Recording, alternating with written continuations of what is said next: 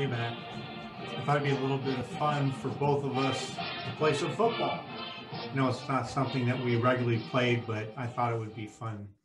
So hopefully you have received your football and a little pump and a tee and a tape measure and something to hold your cell phone so we can record this.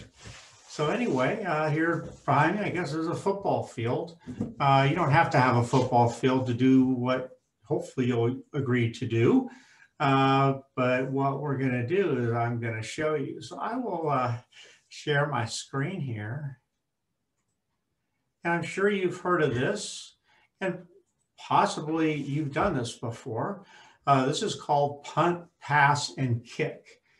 This game was formed, I think it was like 1960 or 1965. I actually did it back when I was in elementary school, so I guess I have a little advantage. I don't remember too much about it. But you go through and you punt, pass, and kick, and it's a challenge. So I thought if we had all the same equipment, we could go out there and give it a try and do it live. We could possibly do Zoom or something else, but I would like to record it because I think it would be fun, something different. You can watch me, I can watch you, so we can participate together and not be together. Of course, the best is obviously being with you and your family. So this is the first one just to illustrate kicking, punting. Sorry about that. And you see the ball happened to land on the 50-yard line. It could have landed anywhere. Could have even landed behind this guy, sort of like how I do in golf. But punting will be the first part of it, and I'll show you about the measuring part, which is a little bit tricky. And then we have passing. Passing definitely is not one of my strengths, but I will hopefully do my best and do a little yoga and stretching prior, so I'll be able to have something at least somewhat competitive with what you'll probably throw. So again, that's passing. Next off will be kicking. You'll have your tee and you'll be able to kick that and mark that. You don't really need to have anybody else from family there, but if you want to, be my guest. Whatever works for you will work for me. And so you can see here is just the tee and the football, similar to the one that I sent you. May not be quite the same grade, but you and I are going to get about the same football.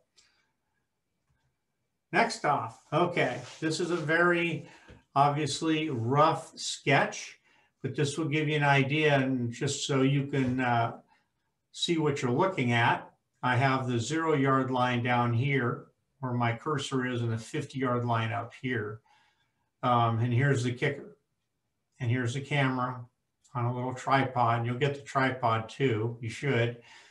And that one will point this direction. Hopefully we can see you or me and also see the football as it's being kicked, punted, or passed. It doesn't matter, any one of those three. So if you kick this perfectly straight, you'll get the value of 50 feet. If you don't, and let's say it veers way right, and let's add that up. So we add up the distance between what it could have been. And here we're taking about 30 feet, 10, 20, 30 feet because it's not straight. Getting it straight is critical in punt, pass, and kick. Because some people that throw it shorter actually win the competition. And this doesn't have to be a competition. I really honestly wanted to make it fun. So anyway, actual score here would be only 20 feet instead of 50. So that's just an example. Anyway, I think that's about it. So if you've got any questions, feel free to ask me, and I'm really looking forward to doing this. Let's pick a date, something that works for you and me, and pick a time where I'm not having to play in the snow or something like that, or you in bad weather.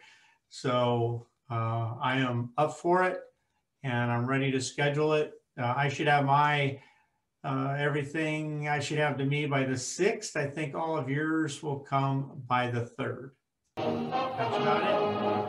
Love you.